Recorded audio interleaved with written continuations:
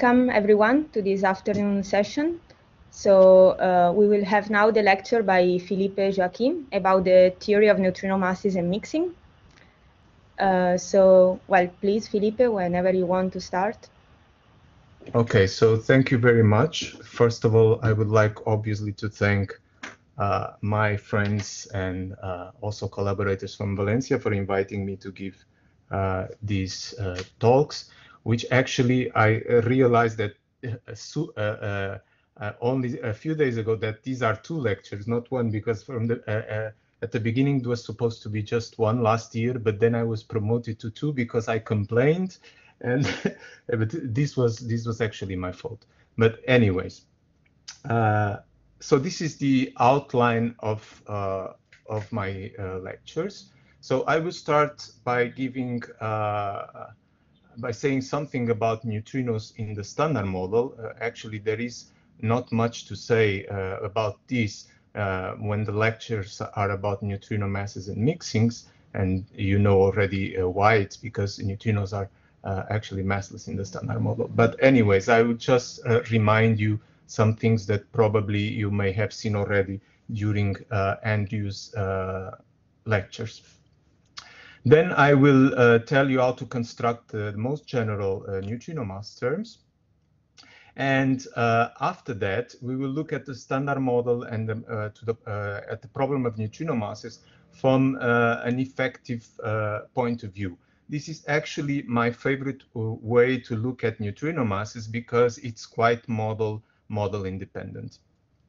Then I will say some words about lepton mixing also, because you will probably need some basic material for the next lectures that may come, like for instance the ones from neutrino oscillation on neutrino oscillations experiments. Then I will discuss some three-level realizations of the effective neutrino masses, also some radiative neutrino mass mechanisms, and also some hybrid examples, because there are actually there are very interesting frameworks in the literature where you actually mix several kinds of three-level and radiative neutrino mass mechanisms in the same, let's say, in the same model. Then, if I have time on Monday, I will talk about a bit about family symmetries, which is somehow independent from the problem of neutrino masses, but which at some point we have to address if we want to say something, if you want to try to explain what neutrino oscillation experiments have been measuring regarding the lepton mixing angles and also neutrino masses. And I will give a few examples of flavor symmetry models. Here, probably I will not be too exhaustive, also because I don't have time, because there are actually hundreds of models that people have been working on in the last decades. So some disclaimers about these talks. First, these two lectures are not supposed to be an exhaustive discussion on neutrino mass and mixing models, because as I just told you, there are hundreds of models and with several symmetries, several extra particles, several either being at three-level realizations of neutrino masses or radiative generalizations of neutrino masses. So I will not be at all exhaustive in this thing. There will also not be much phenomenology, because you will have lectures on lepton flavor violation. I think one lecture by Sasha Davidson on Monday, if I'm not wrong, by Sasha Davidson, and she will probably discuss many things that may actually be connected with neutrino masses and mixings, but which are a consequence of neutrino masses. Then the reference list, that the references which you will see during the slides, will not be exhaustive also, and sometimes I will not be totally fair, in the sense that I tried sometimes to refer to texts which are more pedagogical instead of putting the reference of the original papers.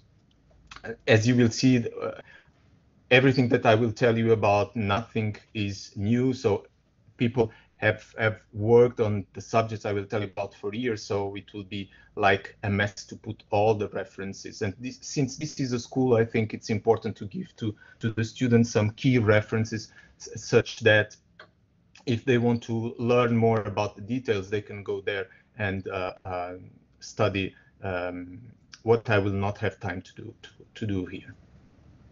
Now, I've decided, and this is the fault of Avelino, because he told me that this tool, the BB Collab, allows us to do some quizzes. So I've decided to do some questions, but these questions are very simple. Okay, sometimes they are embarrassingly simple, but since there may be some experimental students that are more directed to experimental particle physics, or also some master students. So I think that these questions may be interesting, although simple. For the others, I hope that at least they prevent you from sleeping, or they may keep you awake during the lectures. Okay, so some bibliography. There are many excellent books on neutrino physics. I put these ones here. I think probably I missed some, but these are my favorite ones. Of course, there are a couple of ones which are my favorite ones, but I will not tell you which ones are they. So in these books, you mainly find the basic material about neutrino physics. There is a lot of material that I will not tell you about here. Of course, there is also a lot of material that you have been being discussed in other lectures and will be discussed in other lectures in next week. But the interesting thing is that some of these books actually also touch the part of model building, and which is, I would say, a very important part for my lectures. Although they are not, none of these books is also exhaustive in the subject, as for instance the one of flavor symmetries and how to try to explain the neutrino mixing and mass patterns. For that, I give you here a list of also excellent reviews and lecture notes. At some point, I will produce a PDF of these slides, and if everything goes okay, you can directly click on the links, and you go directly to the reference. Okay, so having said these initial considerations, let me start from the beginning, okay? Don't be afraid. I'm not going to tell you the whole story about the neutrino, but I just brought this Pauli letter that he wrote to the dear radioactive and ladies and gentlemen to actually illustrate the fact that neutrino's proposal by Pauli in 1930 was something very bold, okay? Nowadays, it's something that we do in a regular basis every day. If you go to the archive, actually, you have everyday papers, dozens of papers, maybe even more, not every day, but for sure in the last years, where people propose new particles. And this is quite natural. For Pauli, by that time, this was not natural. He had problems of proposing something that he knew that it was going to be very difficult to detect. Okay. At the beginning, you know, he called this particle the neutron, and this was a way out to save things that he considered to be sacred, like the principle of conservation of energy.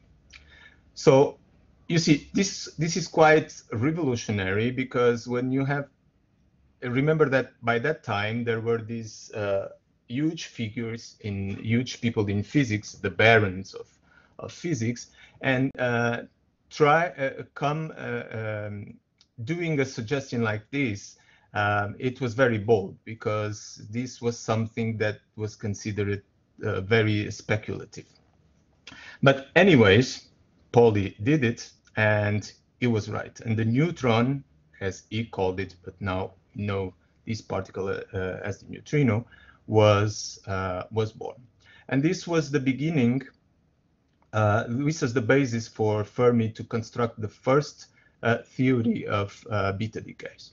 And I brought the Fermi's paper here, because as you can see here at some point, he says that in figure 1, which is this figure, the end of the distribution curve of the electron energy in beta decay is represented for the neutrino mass equal to 0 for small neutrino mass and for a large neutrino mass. Then he says that the experimental curve resembles the most with the theoretical one when we consider mu equal to 0, so neutrino mass equal to 0. So that we conclude that the neutrino mass is equal to 0, or in any case, small when compared with the mass of the electron. From now on, we will consider the neutrino mass equal to 0. Similar considerations were also made by Perrin in a paper of 1933 related with beta decays. So you see the general idea that neutrinos are massless actually gained momentum because of that. I mean, you could not see any indication of massive neutrinos. So another interesting thing about this Fermi paper, which is just a curiosity, is that this paper was originally rejected by the editor of Nature, and the reason was that it contained speculations which are too remote from reality to be of the interest to the reader. So this teach us a lesson, and especially for you, for the young people, is that don't be very upset if in the future you get a paper rejected by Nature. This doesn't mean that you will not win a Nobel Prize, okay? So don't be very upset with that. Okay, so history went on, and this was actually the first description of weak interactions. So then it was during in the 70s, Glashow, Weinberg, and Salam came up with a standard model, which you have already seen in Andrew's lectures, that it is actually a very remarkable theory based on very powerful mathematical principles of gauge symmetry. But we know today that the standard model is incomplete. And why is the standard model incomplete? There are some issues with the standard model that for theorists are actually not very elegant. And I suppose that you have seen them in Andrew's lectures, like the hierarchy problem, the flavor problem, the QCD problem. There are many problems, but these problems are problems which are, let's say, aesthetical. Okay, when I mean that the standard model is incomplete, is that incomplete because of experimental evidence. Okay, there are mainly three experimental facts which tell us that the standard model is incomplete. So the first one, and of course there is no relevant order in this, the first one is neutrino oscillations. So we have observed neutrino oscillations. You will learn a lot about this in Michele Maltoni's lectures on Monday and Tuesday, I believe. The crucial point here is that neutrino oscillations require that neutrinos are massive and that they mix. And this is not possible in the standard model. Okay? In the standard model, neutrinos are strictly massless. Another experimental fact is dark matter. there is, in the standard model, there is no candidate for dark matter. And this is quite embarrassing because dark matter is around 85% of the matter of the universe. So you see, if you have a theory that doesn't explain this, although it's very successful, explain many other things, I mean, you really need to find a way to extend this theory to include this kind of experimental observation. And last but not least, the baryon asymmetry of the universe. So the standard model has the ingredients to explain why there is an excess of matter over antimatter, but that excess is not, when you actually compute it, the number does not agree with data, okay? And you have probably also seen during the Andrew's lecture that this has to do with the problem of not having enough CP violation in the standard model, and also because of the phase transition. It's not strong enough, the phase transition you need to explain for electroweak baryogenesis to occur. And this is a consequence also of the value of the Higgs mass that we have, that the LHC has come up with. So you see, when you look at these three experimental facts, you think, okay, that maybe I can find a solution for neutrino oscillations, then one solution for the dark matter problem, and another solution for the baryon asymmetry of the universe. The exciting thing is that there are ways to extend the standard model such that these three problems have a common solution.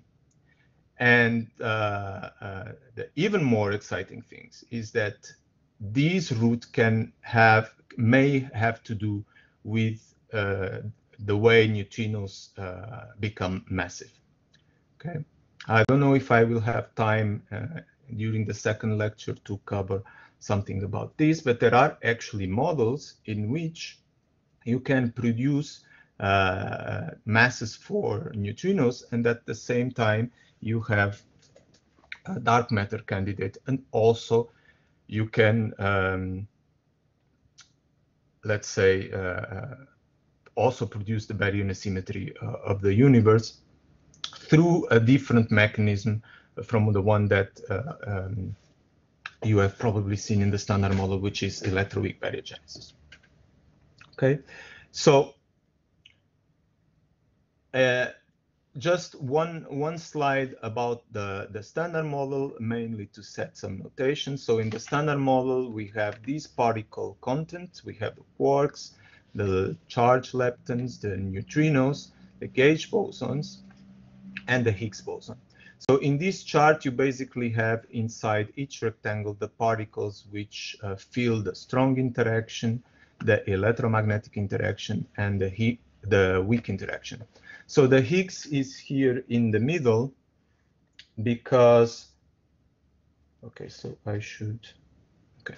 The Higgs is here in the middle because it actually plays a crucial role in breaking the electroweak symmetry. Okay, so this chart actually shows you the particle content, but it doesn't show you how these particles are distributed in the mathematical legals that, let's say, the mathematical structure of the standard model. So the left-handed quarks are organized in 3 SU2 doublets. Remember, the standard model gauge group is SU3 cross SU2 cross U1. Here I will be focused on the SU2 cross SU1 part. So the quark doublets are, the quarks, the left-handed particles are organized in doublets, and the right-handed quarks in singlets of SU2. So you see that in the standard model, left-handed and right-handed particles are not treated in the same way. And this is crucial because, as you know, the standard model is a chiral theory, and this is very important for the whole structure and for also the compatibility with experiments. As for the leptons, we have also the left-handed lepton doublets, which contain neutrinos and charged leptons. There are also 3 families. We have the right-handed charged leptons also in singlets. But of course, as you know, there are no right-handed neutrinos in the standard model. So you may ask, why weren't right-handed neutrino fields included in the standard model? Well, I don't know, but for sure it was because it was a general idea in the community that neutrinos were massless. It would be very easy to just consider the right-handed neutrinos also in the standard model, and just construct a Dirac mass term also for the neutrinos. However, since neutrinos were thought to be massless, people also find it somehow interesting that there wouldn't be, the reason was because there were no right-handed neutrino fields in the standard model. So how do these charged leptons and quarks acquire their mass? Through the coupling of the Higgs with the Higgs boson. So this is the Higgs doublet. Okay, you couple the left-handed doublet with the right-handed singlets with the direct coupling with the Higgs. This is the charged lepton Yukawa coupling matrix. You do the same for the up quarks and for the down quarks. Now the question is, okay, so the standard model is so predictive. Does it say anything or something about these numbers here?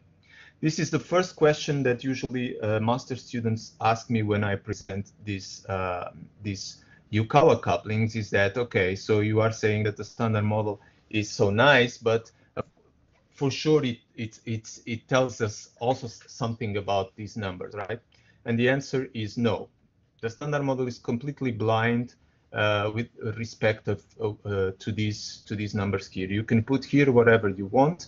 These matrices are general 3x3 complex matrices, and you have to do something else if you want to start trying to explain the masses that you have here in this chart, the masses of the particles, and also their mixing angles, for instance, to explain the CKM matrix that you may have seen also in Andrew's lectures.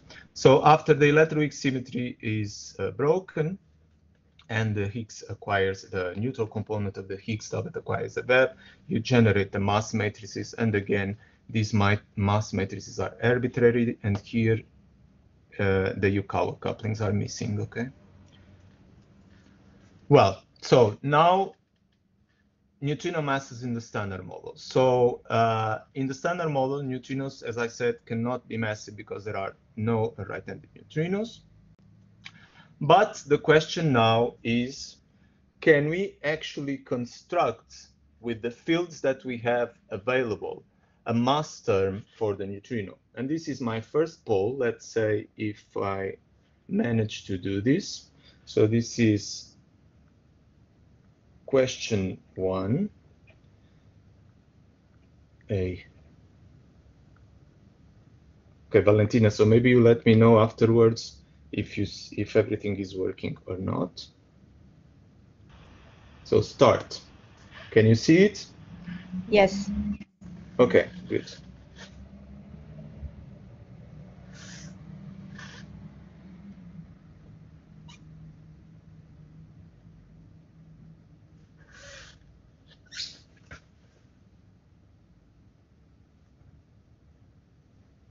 Okay, so I think it's working.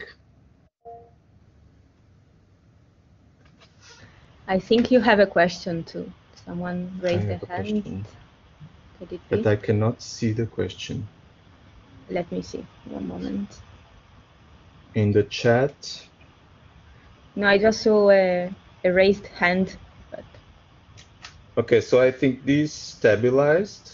No, still people voting. Okay, so maybe I stop it. Okay. So, can you see the answer? No. No. Okay, so something went wrong, but I can tell you that it was, for my surprise, it was very balanced. Okay, so it was something like 15 people option A, 25 people option B, and 15 people option C. So actually, most of the people were a bit indecisive, but the answer is yes. Okay. Remember, the question is, can we construct a neutrino mass term with new L's only? But I'm not saying that they should respect the gauge symmetry of the standard model. Okay, that's another question. That's another subject. So what I was asking is that if you only have neutral left-handed fields, can you construct a neutrino mass term for a neutrino mass term? And the answer is yes. So let's see why. For that, let's look at the Dirac mass term. And remember that this is just nu bar nu. If you decompose the neutrino, the Dirac field into its left-handed and right-handed component, you have nu L bar nu R plus nu R bar nu L, and this is usually written in this way. Now, when you construct any mass term or any term in the Lagrangian, there is a basic and obvious requirement that you must fulfill, which is Lorentz invariance. And if you remember from your very introductory quantum field theory courses, when you do such a kind of Lorentz, space-time Lorentz transformation like x prime equal to lambda x, the solutions of the Dirac equation transform in this way. So this S lambda is the spinor transformation associated to this lambda transformation. Okay, so you can this you have seen for sure. Then you proved that the Dirac adjoint of the field transforms with the inverse of the spinor transformation, and you may now apply the same thing to the left-handed neutrino field. So if you have a nu L, under the Lorentz transformation, nu L will transform with the spinor transformation nu Lx, and nu L bar will transform with the inverse of the spinor transformation. So the point is that you see that when you construct a mass term, you need a left-handed field, you need a right-handed field, and the bilinear that you construct must be invariant with the Lorentz transformation. So this means that one of the sides of the bilinear must transform with S minus 1 and the other one with S. So basically what we need is some function or some transformation of nu L, which transforms under the Lorentz transformation in the same way as nu L transform, but it must be right-handed. Okay, and the answer for that is that the conjugate of nu L fulfills these requirements. Okay, why? Because the conjugate of nu L is actually right-handed. If you apply the left-handed projector to nu L conjugate is equal to 0, and this automatically means that if you apply PR to this will be equal to nu L conjugate, because PL plus PR is equal to 1. Okay. Also, you can prove, and this you maybe have to, I forgot to tell you something, but when you see this notebook here, is that you can easily, by just using simple algebra, you can prove these results. Okay, so you can also prove that nu L conjugate transforms as nu L under Lorentz transformations, and the nu L conjugate bar transforms with the inverse of the Lorentz transformation. So the mass term we are looking for is M nu L conjugate bar nu L. So right-handed, left-handed, and invariant under Lorentz transformation. If you now define the field, which is the sum of nu L plus nu L conjugate, you can actually write this mass term in the usual way. But this is a Majorana mass term. you heard already about this in during Andrea's talk about the neutrino stable beta decay. And such a field is a Majorana field which obeys the Majorana condition, which means that if nu is equal to nu L conjugate plus nu L, this means that nu is equal to nu conjugate. So neutrinos can be their own antiparticles. Okay? So the main difference between Dirac and Majorana is that in a Dirac field, the left-handed and the right-handed components are independent. Components written in Portuguese. Components are independent, and for the Majorana field, they are not independent because the Majorana field is nu L plus nu L conjugate, and here you see that the left-handed and the right-handed components are not independent. Okay. There is a lot of things to say about all these things of differences between Dirac and Majorana neutrinos at the fundamental level. Many interesting things which come up when you actually quantize these fields, and I recommend you to read the first chapters of Carlo Giunti's book, because there are many details, and I think it's very well explained there. Okay, so the problem of this Majorana neutrino mass is that it's not invariant under the standard model gauge symmetry.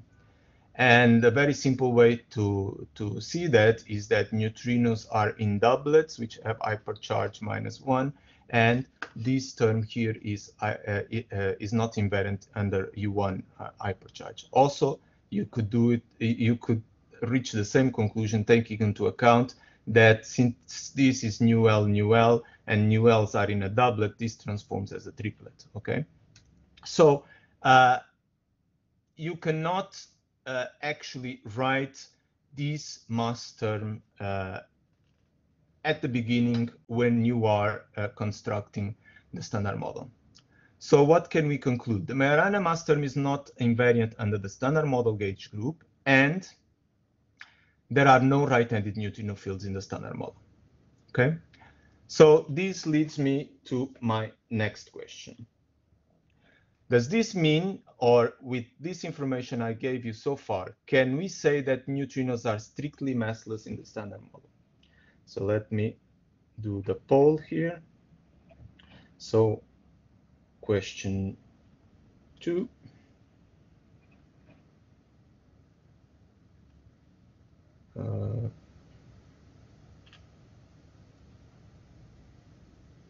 No, it's not appearing. ABC.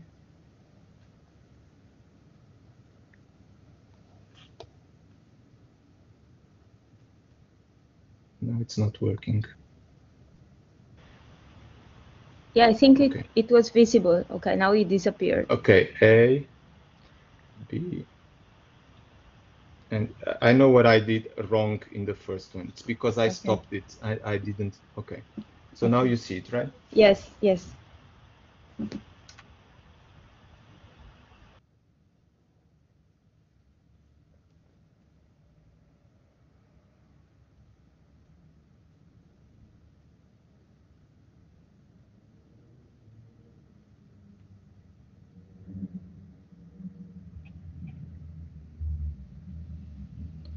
Okay, so some people have no idea. Okay, so maybe I show now the responses. Can you see the answers? I do, yeah. Okay, so people are balanced between A and B. Okay, some say yes, definitely. Others say not yet, still have to check a couple of things. So the right answer is not yet, still have to check a couple of things. Why? Because up to now, what we have shown is that neutrinos are massless in the standard model at the classical level. Okay.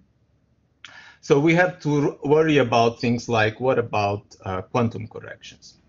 Now here there is an interesting fact, is that in the standard model, there is an accidental U1 symmetry under which leptons, and in particular neutrinos, transform in this way. Okay, So this is usually called a lepton number. And this lepton number symmetry is preserved even after electroweak symmetry breaking. The problem is that the Majorana mass term is not invariant under this symmetry. Okay, if you don't see it right away, I mean, remember that nu L conjugate, you had to do the conjugate, and then with the bar you have to do the dagger. So the charge is the same as nu L. So if lepton number is 1, this is actually delta L equal 2. Okay, just to remind you that this notation is for lepton, and then sometimes I will use also L for lepton number. So the point is that after you break the electroweak symmetry, you still have in the standard model this lepton number symmetry. So that means that if you don't have a source of lepton number violation, then you cannot produce, or you cannot generate a mass term, a Majorana mass term for neutrinos at all orders in perturbation theory. So if you cannot do this, and if you don't have right-handed neutrinos, then, and also there are other issues like, so you should check if there are non-perturbative effects in the standard model that could generate these masses. But even those actually conserve B minus L, that for the matter of neutrino masses is the same as a lepton number. So you can also argue that not even with non-perturbative effects you can generate neutrino masses. And you could also say, okay, what about gravity? But that's another story. The only thing that we could say is that if we just try to look for effective neutrino mass operators, and you say that the scale of new physics is the Planck scale, which is the typical scale of gravity, then neutrino masses would be too small. So I would say that neutrinos are strictly massless in the standard model. But we know that neutrinos have mass. I mean, there was even a Nobel Prize for the discovery of neutrino oscillations in 2015. So you see, neutrino oscillation is something that the students usually say, okay, but this is so simple that even with the introductory course in quantum mechanics, you can actually write down in 10 minutes or even less the oscillation probability between nu alpha and nu beta in the most simple case of two neutrino scenarios. And they say, but how can this lead to a Nobel Prize?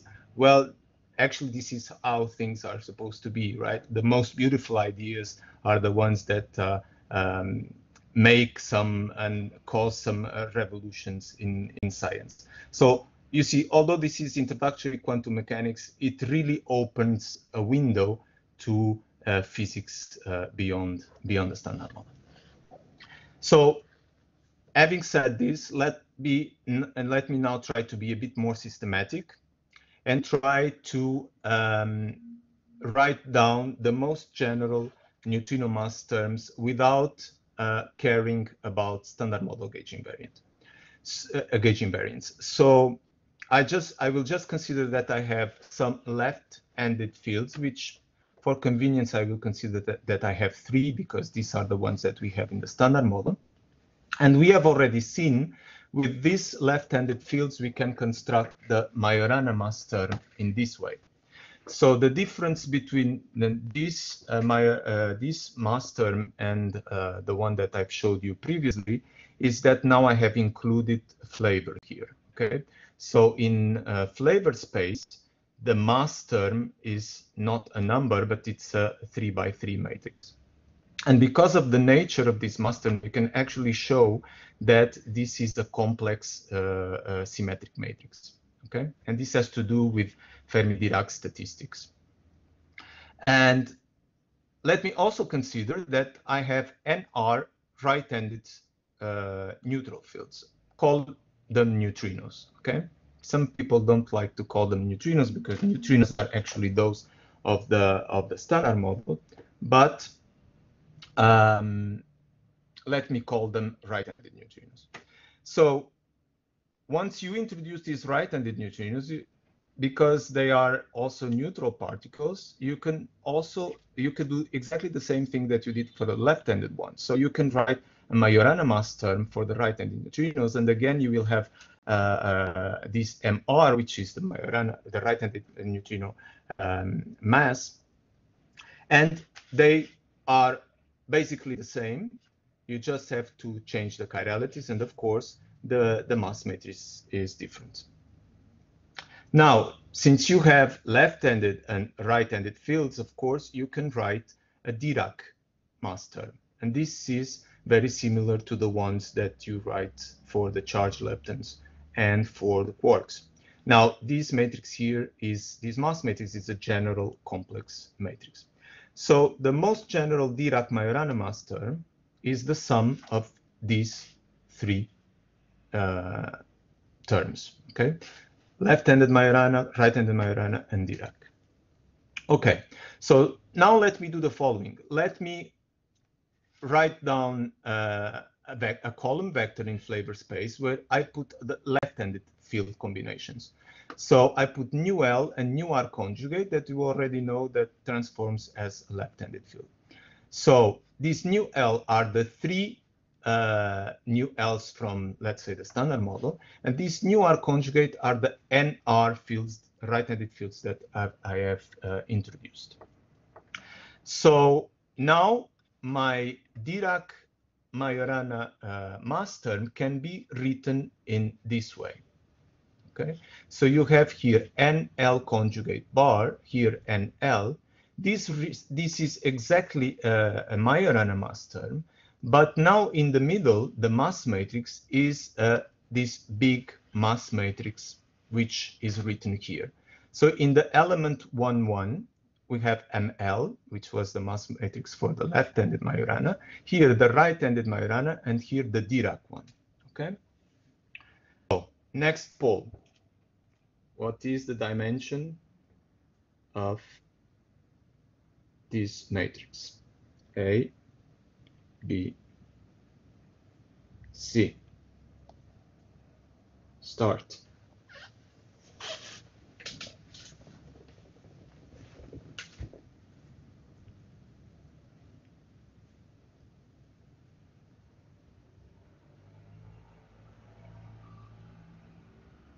People are taking some time to think.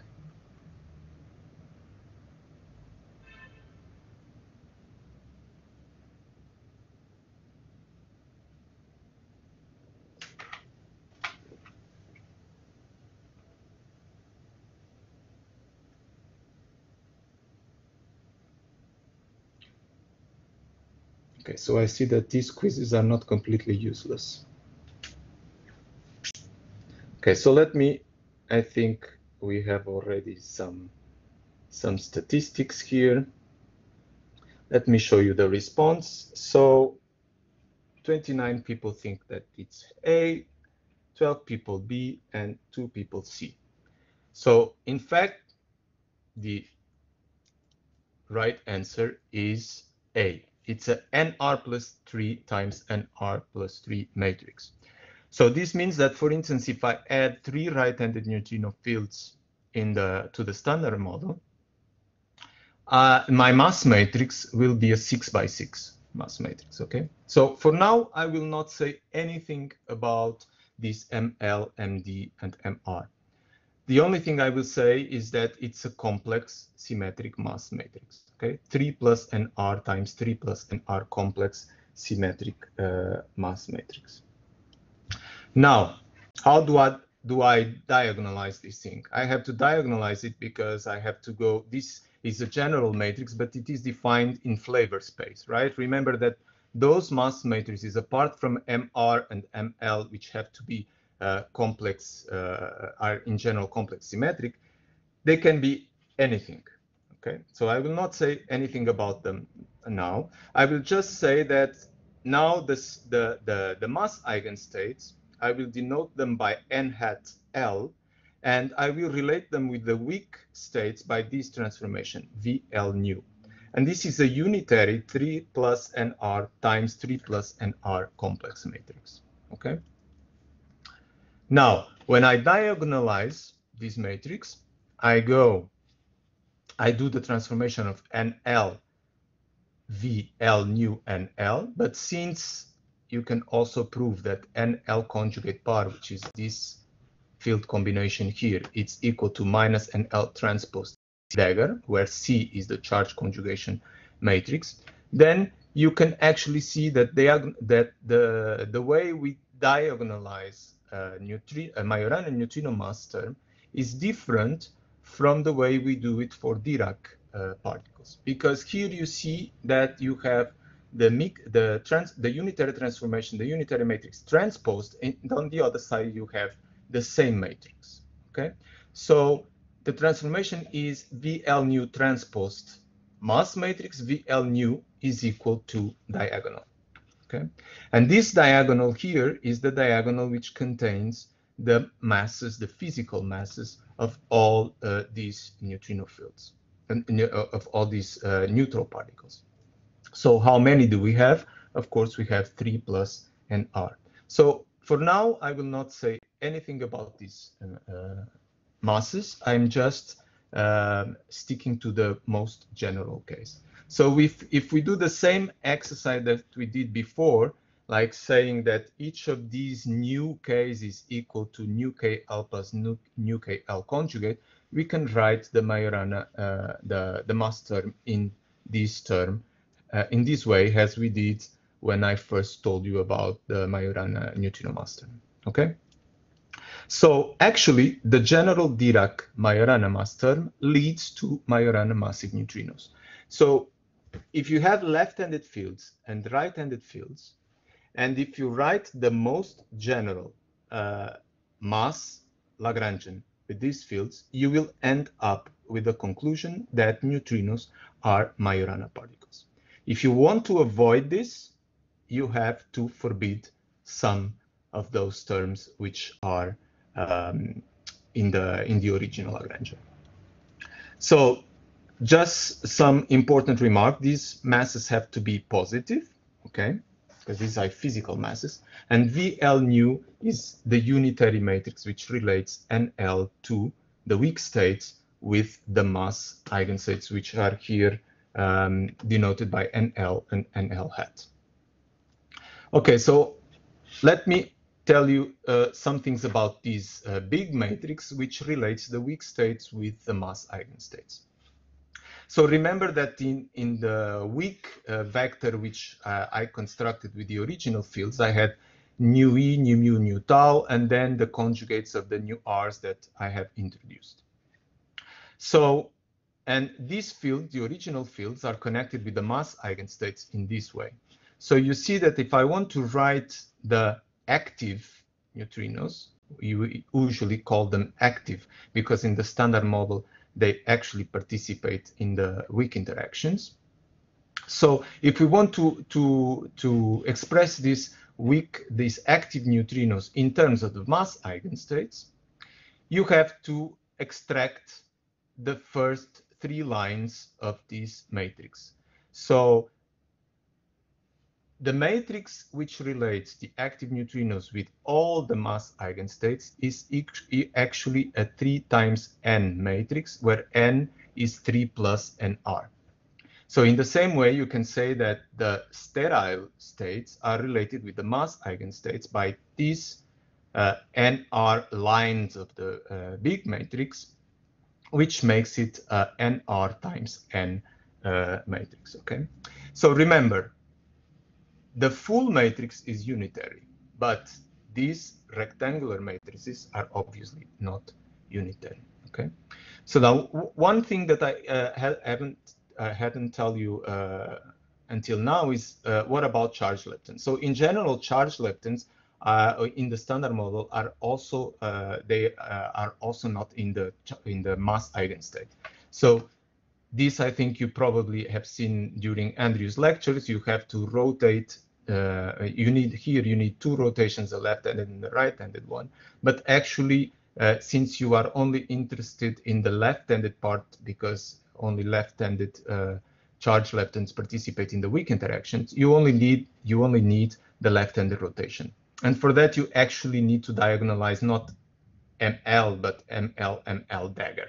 So you can show that the Hermitian combination ML times NL dagger actually is diagonalized by this VL L matrix. Okay. So if you want to go to the basis where the charge leptons are diagonal, you have to make some rotation. So this leads me to the next pole, which is, let me do it here, A, B, C, the following. So what is the mixing matrix now appearing in the charge current lepton interactions? And I mean the interactions between charge leptons, neutrino states, and neutrino mass eigenstates. So charge lepton mass eigenstates, neutrino mass eigenstates, and the W boson.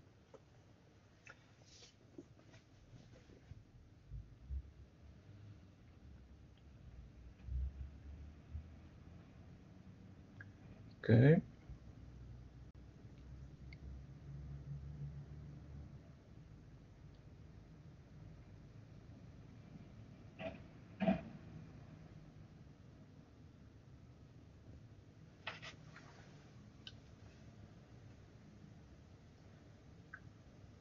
Okay, so I think it's already representative. Here the majority got it, so it's B, okay? The way to see this is that, well, the only thing that you have to do here is actually to rotate the neutrinos with the VL dagger, and this will only affect this part here of the matrix. So it's VL dagger times V nu, okay? So if you want to write the unitary matrix, you can, in the charge lepton mass basis, the form is this one. So the interesting thing now is to look at the charge current interactions and also to the neutral current interactions, although here I have only written charge current interactions. So the interactions with the W, remember these were the interactions between the charge leptons and the neutrinos. But since here I am in a more generalized framework where I can have extra neutral fermions, so actually the mixing matrix which appears here is exactly this one here, okay, which actually we know it's not unitary, okay. Now, if you do the same thing now for the neutral current interactions with the Z boson, you will arrive to a similar conclusion, okay. So what is different here in this framework with respect to the one in the standard model is that now, since you have extra neutrino mass eigenstates, and since some of them are sterile, the charge current interaction do not have that nice property of having unitarity of the mixing matrix, as it happened and as you have seen, for instance, in the CKM, for the CKM quark mixing matrix, okay? But this is in the general case where you don't say anything about the relative size of the mass matrices that you put into the game from the beginning.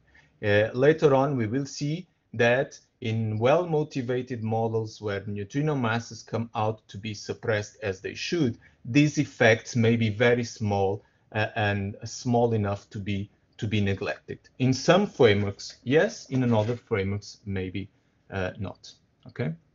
So now that I have told you the main things about the general neutrino mass terms, let me look at the. Let's try to now put the standard model into the game. Why? Because those mass terms that we have written before, they were not invariant, or some of them were not invariant under the standard model gauge symmetry. So now it's time to start looking at the problem of neutrino masses in the standard model framework, or in the framework of extensions of the standard model. So for that, let us look at our standard theory in a very special way, which is the following. So suppose we already know that we have to extend the standard model in order to accommodate neutrino masses, okay? So now let's suppose that the new ingredients that I have to introduce are actually introduced, or their energy scale, their mass scale is way above the electroweak scale. So when we go down and we study the standard model, or when we are interested in studying processes at low energies, we are actually looking at the standard model in a very special regime. So we are looking at the standard model with an effective perspective, in the sense that I say that my theory, my effective theory, is described by the standard model Lagrangian plus some other terms which are described by operators with dimension larger than 4. You know that in the standard model, all terms have dimension 4, but now in the effective theory, I allow to have terms of dimension 5, 6, etc. So if you want an example, remember the Fermi interaction. Fermi interaction was just a contact interaction with 4 fermions, right? So this is dimension 6. We know that in order to make sense, it must be, we must put in the denominator some square of some mass scale. And we know that it's actually the case. You know that that's actually the Fermi constant. That's why the Fermi constant has dimensions 1/, mass squared. And how do you get that? Well, if you think about the diagram where you have neutrino charge lepton scattering mediated by a W, if you look at the Feynman diagram, and if you look at like from far, you cannot actually resolve the interaction, and you just see a 4 fermion interaction. And if you want to describe that interaction with a number, that number is actually G square of MW square. So what we want to do here is do that systematically in the standard model and see if there is a way that we can get some glimpse about the origin of neutrino masses. So you see that these operators that I introduce, which have dimension larger than 4, must be always be accompanied by a power of a new scale that is actually much higher, that is typically much higher than the electroweak scale. So obviously, if you do it for dimension 5, you see that you have operators of dimension 5, and then you have 1 lambda here. And now you can ask the question, okay, so what are the higher dimension operators that I can construct with the standard model fields, and which are invariant under the standard model gauge symmetry? And if you ask that for the lowest dimension possible, which is dimension 5, there is a single operator which is a gauge invariant under the SU2 cross U1 and also SU3 cross SU2 cross U1 symmetry. Now, what's special about this operator? The special thing about this operator is that you see it involves the two standard model lepton doublets, and twice the doublet, the Higgs doublet. So when electroweak symmetry breaking occurs, and we know that that corresponds to the case when the vacuum expectation value, when the neutral component of the Higgs doublet acquires the vacuum expectation value, you can see, and you can work out the SU2 combinations of these fields. You will see that you will get a combination which is nu L conjugate bar phi 0, nu L phi 0, nu L. So remember, nu L conjugate bar nu L was exactly what appeared in the combination which appeared in the neutrino Majorana mass term. So where do the mass dimensions come? Come from the Feb, from the square of the Feb of the Higgs that you get from these two insertions of the Higgs doublet here. So effectively, what we write usually is that we just represent the five-dimensional Weinberg operator in this way. So you have L, L, phi, phi, and here you put a box which represents the coupling. And this coupling, we know that must be suppressed by a mass scale. So at the end, the neutrino mass matrix will just be some factor which depends, which is flavor dependent, because these legs here carry different flavor. And you have v squared over 2, but don't forget that this has a mass scale suppression here. So what time is it? I think I'm going too slow. So a rough estimate of this mass scale can be obtained in the following way. So suppose we are interested in neutrino masses of the order of 0.1 electron volts, and let us suppose that these coefficients, which are actually flavor dependent, of which this effective description doesn't tell anything about them. Okay, so there could be some this could be small, but let me just assume that they are order 1. So this is the scale if we want neutrinos of the order of 0.1 electron volt. So this means that the scale would be around 10 to the 14 GeV.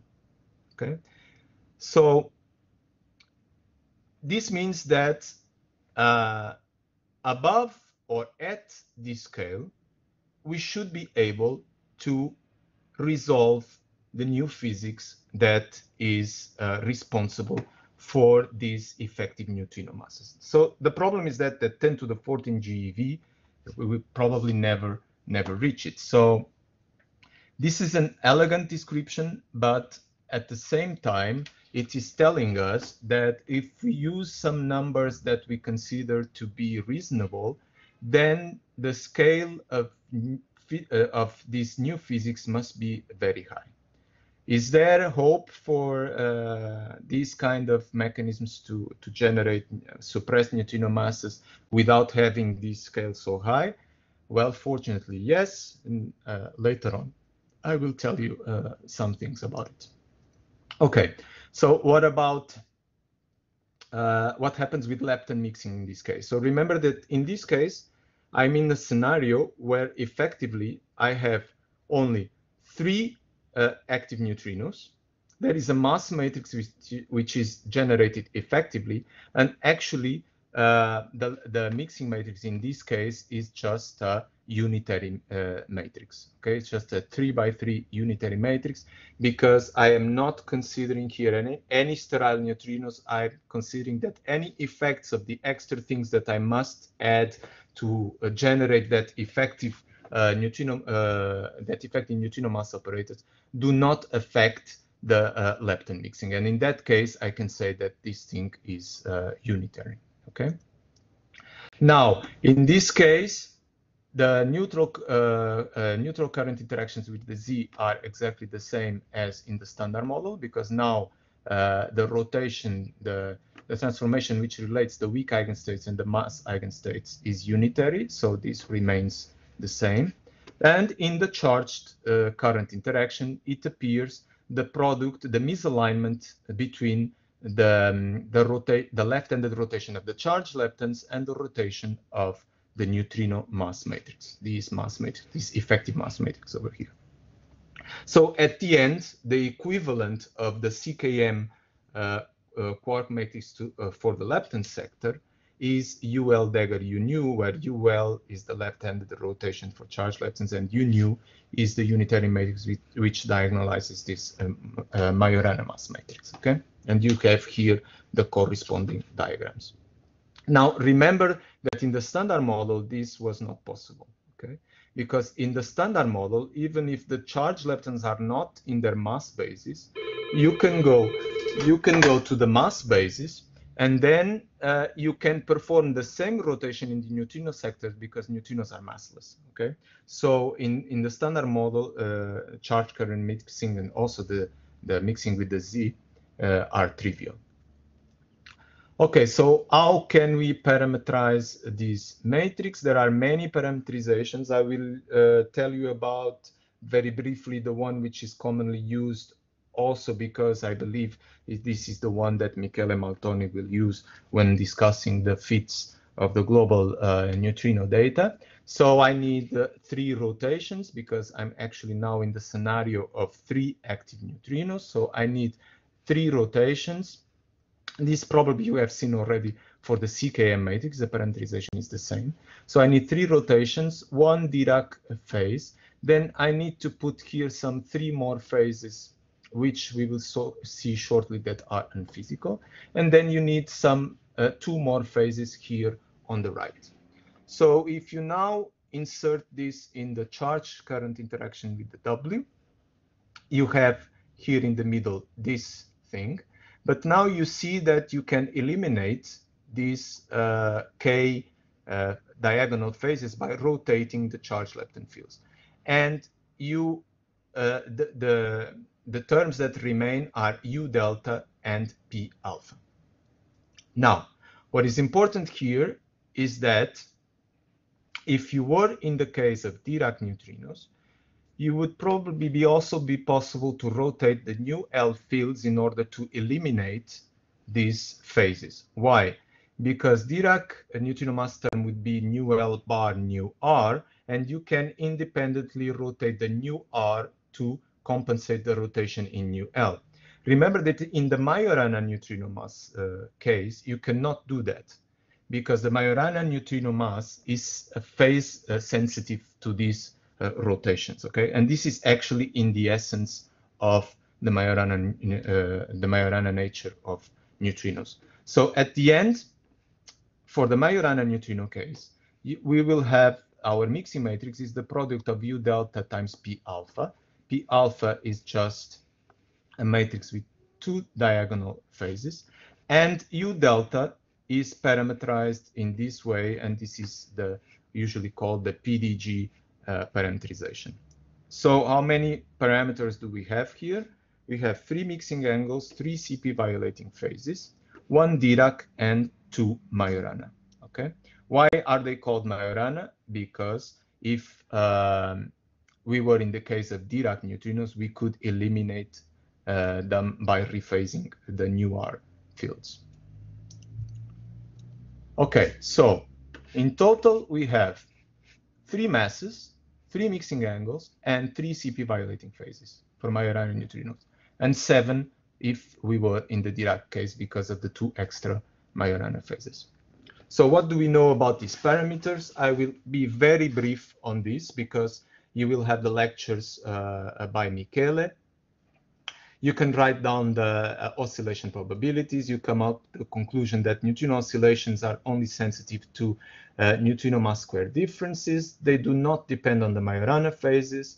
And there are 2 possible orderings, normal and inverted. You have already heard about this also during Andrea's talks. So regarding all the details about this, stay tuned on the Michele Maltoni's lectures next week. So this is what we know about these parameters. Delta M squares, mixing angles, so delta M squared 2, 1, which is also called solar neutrino mass square difference is around 7.5 10 to the minus 5 electron volt square. Delta M squared 3, 1, 10 to minus 3 electron volt square. We know very well theta 1, 2 around 30 degrees. Theta 2, 3 is not so clear. Okay, it's still compatible with 45 at 3 sigma, 2 point something sigma. Theta 1, 3 we already know with a very good precision.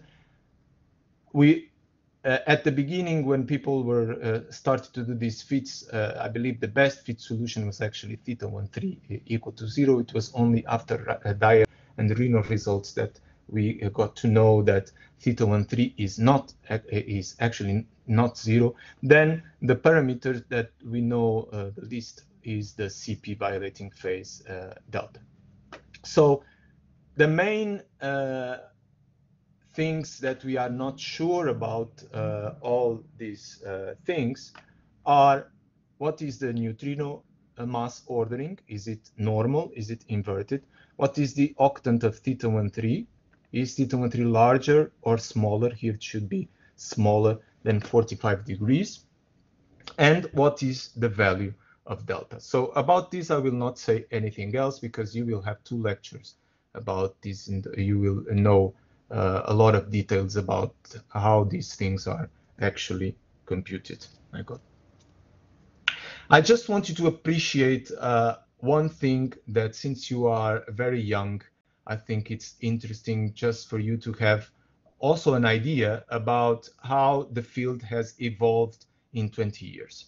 So these are the plots by the people from Valencia, which show you the allowed regions for sine squared theta 2 3 delta m squared 3 1. But let me look specially to this one. Now, 20 years ago, okay, so these are the plots for the phase. 20 years ago, the situation was like this. So apart from the quality of the plots, which actually improved a lot, you see that there is a huge difference. Look, here, this is a logarithmic scale. I remember that when I started to work on neutrino physics, each time we proposed a model to explain neutrino masses and mixings, we actually had to contemplate all the possible solutions that there were for these allowed regions here in the theta 1 2 delta m squared 2 1 plane. These were called just so and vacuum solution. These were called small mixing angle solution. This was called large mixing angle solution. I don't remember if there was probably any other name for this, but the important thing is that maybe, okay, you think, well, the regions are not that different, right? They are more or less of the same size. So let me try to superimpose, okay? And I'm already exaggerating a bit on this. So you see the improvement that has been on the experimental side, to which led today to a very good measurement of these parameters. Of course, that we want more, and we always want more, but I believe that in the future we will get what we want. And for that, as I said again, you will have much more details during Michele's talks. So what about neutrino masses? Direct measurements, you probably will also hear about this in other lectures. You analyze the endpoint spectrum of the beta decay spectrum. For tritium, Catherine is telling us that there is a limit on neutrino masses, which is around 1 electron volt. There is also a very interesting process, which is neutrino unstable beta decay. And here, this one is important because it's a lepton number violating process, just like Majorana masses. So neutrino unstable beta decay must have something to do with Majorana nature of neutrinos.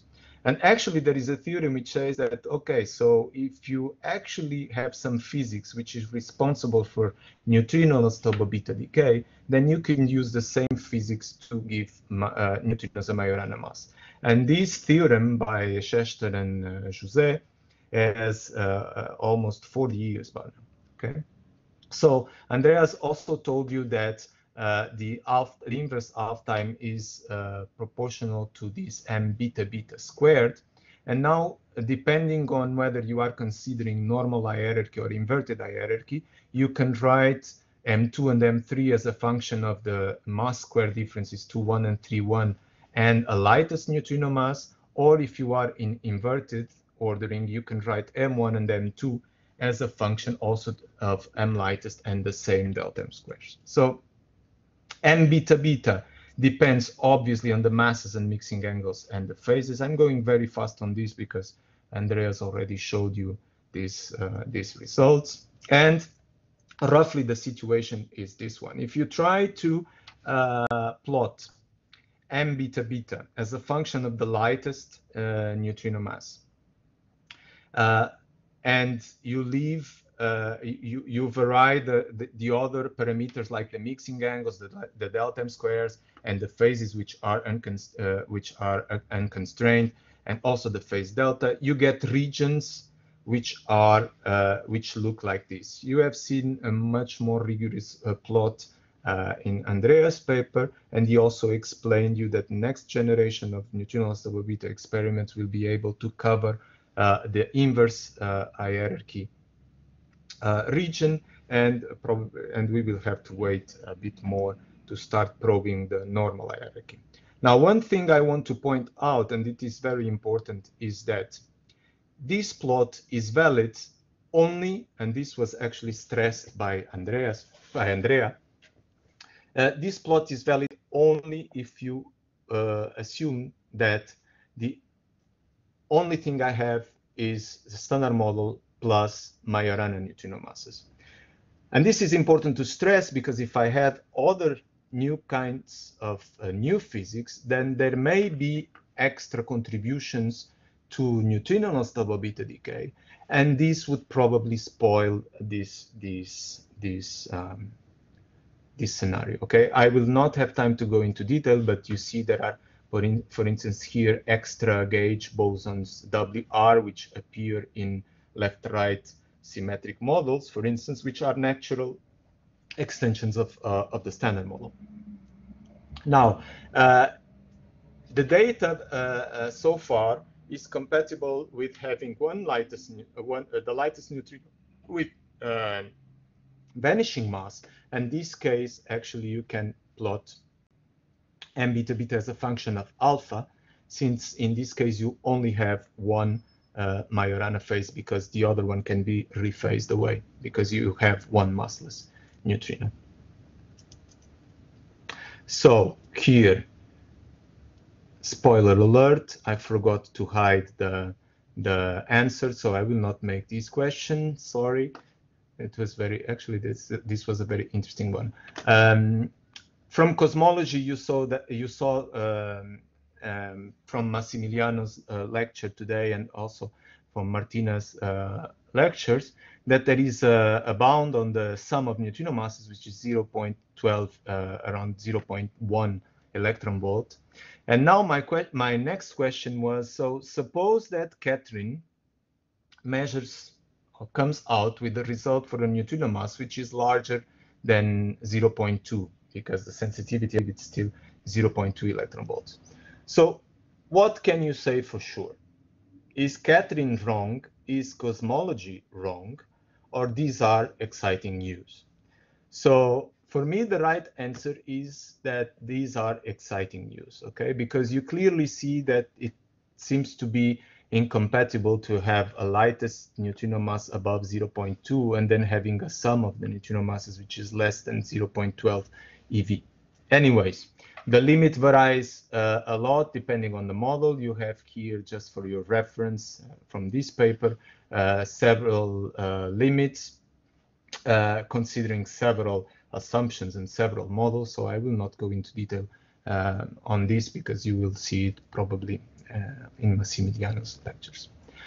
So we saw that how can an effective neutrino masses arise from the 5-dimensional operator. So now it's time to see how can we realize this effective neutrino mass operator. So what I want to do now is that I want to extend the standard model with actually having concrete things in such a way that at the effective level, I get the Weinberg operator, okay? So the question is, how can the standard model be extended such that the 5-dimensional operator appear at the effective level?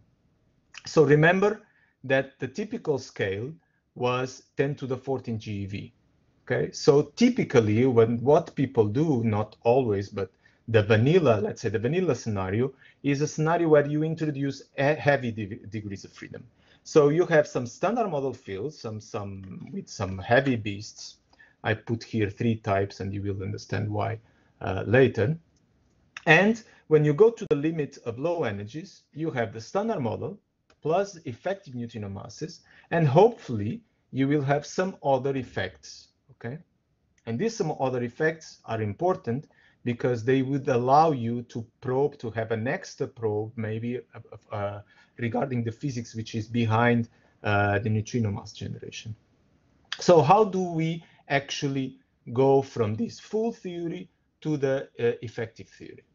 I go very fast on this. So we have the Lagrangian of the full theory, which depends on the light standard model fields, I will call them light, and the heavy fields that I will have.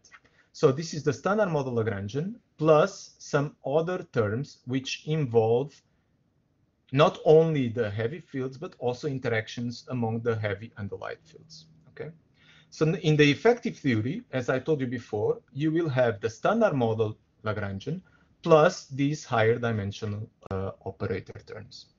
Obviously, and this is the important thing, the full theory, we do not lose the whole information of the full theory. Why? Because in the effective theory that there will be the couplings and the masses of the full theory. Okay, and when we will try and when we will look for realizations for the effective dimension 5 operator, you will see explicitly how it comes up in how it comes into the game.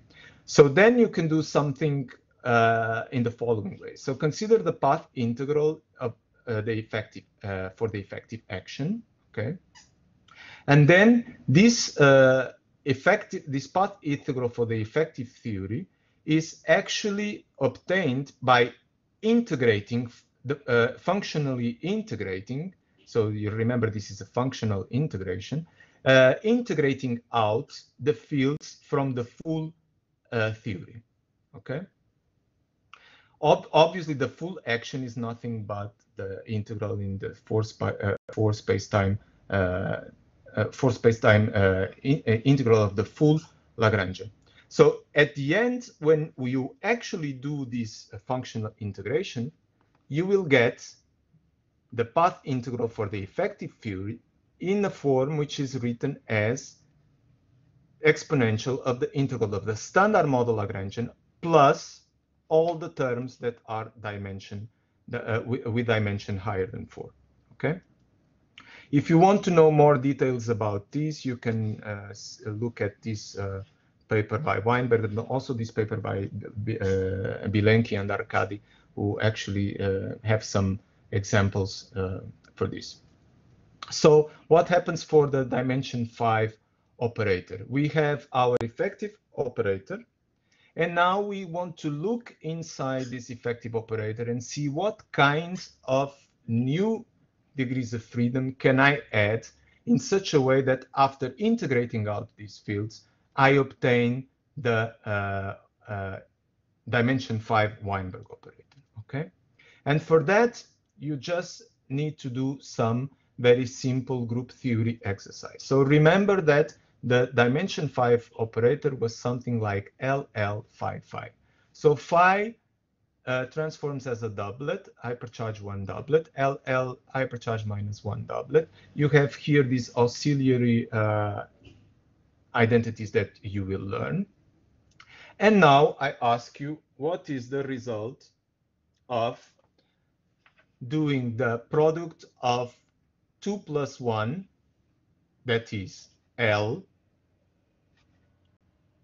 the product of L with phi.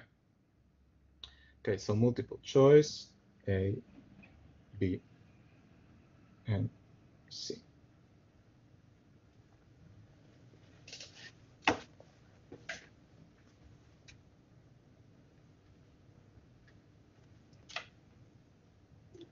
So remember, I'm doing the product of 2 doublets, and one doublet has hypercharge 1 and the other one has hypercharge minus 1. Okay, so people are taking a bit longer to answer.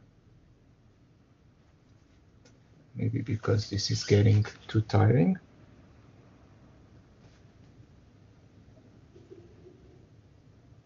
Okay, so let me show the responses. Most of the people answered A, okay, and it's right, it's A. So when you do the product of a doublet times a doublet, you know this from quantum mechanics, you get a triplet and a singlet, okay? So let me start with the case of a singlet. So what I'm saying is that, okay, so this L and this phi, the product is such that the result is a singlet. And now I put this singlet on one side, this singlet on the other side, and I ask, okay, what kind of object should I put there in such a way that this is all invariant under the gauge symmetry? So you soon realize that you must add a singlet, and it must be a fermion, okay, neutral fermion. So let me call this nu R, okay? So if I add some nr copies of these new r, new degrees of freedom, what I can do is end the standard model and write the kinetic term plus the Yukawa interaction between nu r, the lepton doublets, and the Higgs doublet. This is characterized by this Yukawa coupling matrix. And then you can write, as we saw before, a mass term for the right-handed neutrinos. Okay. So the interesting thing here is that MR is not protected by the gauge symmetry. What do I mean with this? I mean that since this mass matrix is not connected with the electroweak symmetry breaking, it can be as large as you want. You can put any number here. And people advocated that actually these mass scales should be very large, maybe near the Guth scale or even the Planck scale. So now remember, these things are all defined in flavor space, so you have to diagonalize. So this is a Majorana mass term. You need to define, you need a UR transformation, and at the end, MR is diagonalized in this way. So you have here the masses of these heavy guys. How much time do I have? I think not much. Now, how do we integrate out these heavy fields? Now, this is a bit more, you need to do a bit more calculations here. So you can define this Majorana mass eigenstate as I showed you before, rewrite the Lagrangian in terms of this mass eigenstate. And now, since we are interested in the effective theory at the lowest order, I'm not interested in quantum corrections, you can actually use the Euler-Lagrange equations of motion to write the heavy fields in terms of the standard model light fields. So if you do this, this is the result of the Euler-Lagrange equations. You see here Nj bar and Nj. You now insert this in the original Lagrangian. So you lose the dependence. You see that the capital N's disappear. You see here the propagator of the heavy fields. You do an expansion of the propagators, and in lowest order, you have this term here. And if you replace in the original Lagrangian, you see something very interesting. You see here nu L conjugate bar phi tilde star, phi tilde dagger L L. This is exactly the combinations which were appearing in the Weinberg operator, but now you see that the coefficient is determined in terms of the couplings and the masses that you have in the original theory, okay? So if you compare now with the general form of the Weinberg operator, your effective neutrino mass matrix is just V square over 2 Y nu transpose the inverse of Mn. Here Mn is because I'm working in the basis where the right-handed neutrino mass matrix is diagonal. And this is of the order of the coupling Y nu squared V squared over M, where M is the typical scale of these guys here. So if M is much larger than the electroweak scale, you immediately see that neutrino masses are naturally suppressed, okay? And this is actually the essence of the type 1 seesaw mechanism. So in the type 1 seesaw mechanism, what you do is to add to the standard model right-handed neutrino fields with mass terms which are typically living in a mass, in an energy scale, which is much, much higher than the electroweak scale. Valentina, I think. Yes, it's. I don't know if you have many more slides. If you want to stop here, yes. Well, yes, I have. It's a time. It's time. Yes, it's time. It's time. Exactly. Yes. Maybe we can have some questions. Ask if the students have some questions. Well, first of all, Yes. thanks for this very interesting lecture and introduction to neutrino masses and mixings. It was also very nice, the feature of the polls. I think it was cool because I thought that I mean these were very easy questions, but I mean in some of them I saw that people were divided, so it's actually they are actually good because they highlight like some key points, in the discussion. So yes, I'm nice. happy that I did it. Yes. So are there any questions?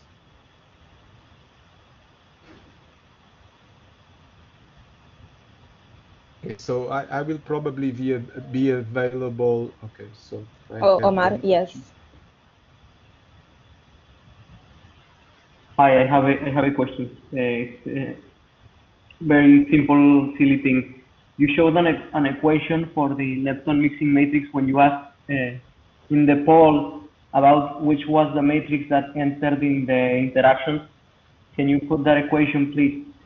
It's kind of a silly question, but I'm taking advantage that I have an expert here. So the question is, here it seems like the matrix, let's say, of the product of two matrices that are on option B, the left one diagonalizes one, let's say, the whole matrix, and the right one diagonalizes the upper part, right? But the question is, I mean, if I do this in a particular case, will I always get the appropriate lepton mixing matrix? The question is because I think it is not always said, but I'm not sure that you need to take into account which phases, let's say, each one of these matrices has an ambiguity in defining the phases. Okay. Each one separately. But first of all, if you do the product, they don't cancel. I mean, it gives you a completely different lepton mixing matrix. This is my belief, and I want to. No, that is the case. That is exactly the point here. The point is that you see, I put here an L. So these are all the mass eigenstates that you have here. I mean, you cannot compare this with the case that I discussed after, which was only 3 by 3 and everything at the same dimension. Here you have to think that on one side you have 3, and on the other side you have n. Okay, so this is not even unitary. You see, because just think about what you had originally. Originally you had EL bar nu L W mu minus, and these new L's are the ones which appear in the lepton doublets of the standard model. The point is that now those new L's are no longer a unitary combination of only the 3 mass eigenstates that we are used to. These are unitary combinations of these n mass eigenstates. Okay, so there's a difference. So the way you parameterize this now, I mean, this is hell, because the dimension increases, and then you need more rotations, you need more phases. So this was actually, we will see in the next lecture that in the type 1 seesaw mechanism, for instance, you can forget about these non-unitarity effects, and everything behaves like we have been always used to, like 3 by 3 unitary matrix and so on. But there are very interesting frameworks where you have to look, where there may be very important effects that you can actually probe in future experiments, like lepton flavor violation, even at accelerators, neutrino stability, beta decay, and so on. Okay, so this was a very general discussion. Okay, thanks.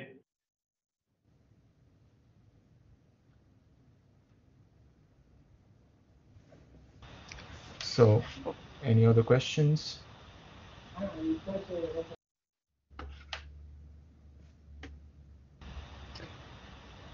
It seems there are not. Okay. So, what should I do here? You can shut me off, shut me down. No, you can just stop sharing the screen. I will stop the recording.